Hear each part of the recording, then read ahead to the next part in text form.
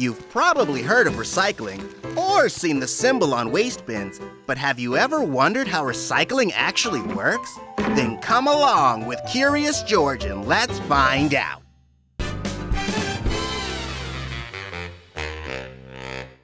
At some point or another, someone might have said, "Think before you throw this away. Recycling is important." But why? What is recycling exactly? Recycling is when people take old things they're done with and instead of throwing them away, turn them into something new that can be used instead of making more trash. It's important because there's lots of people living all over the planet, and people tend to pile up trash throughout the day.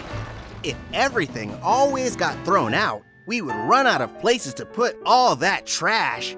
But recycling something keeps it from becoming trash and instead turns it into something new. So that's why recycling is important. Now let's learn how it works. For starters, you can always tell a recycling bin from a trash can by the recycling symbol on the side. Whenever you see that, you know it's the right spot to recycle. But only certain materials can be recycled. Clean paper, some metals, glass, and most plastic containers are the main things that you can recycle. Each type of material goes through a different process when they get recycled. For example, paper is collected and shipped off to paper mills, where it's shredded, heated, and mixed with chemicals that help form it into new paper. Different types of recycled metals are sorted by giant, powerful magnets. Glass is usually separated into colors because glass stays the same color even after it's melted down and recycled.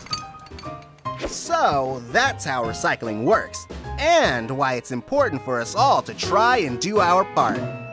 And remember, if you're ever not sure if something can be recycled, just look for that symbol. Make sure to check out episodes of your favorite good little monkey, Curious George, always on Peacock Kids.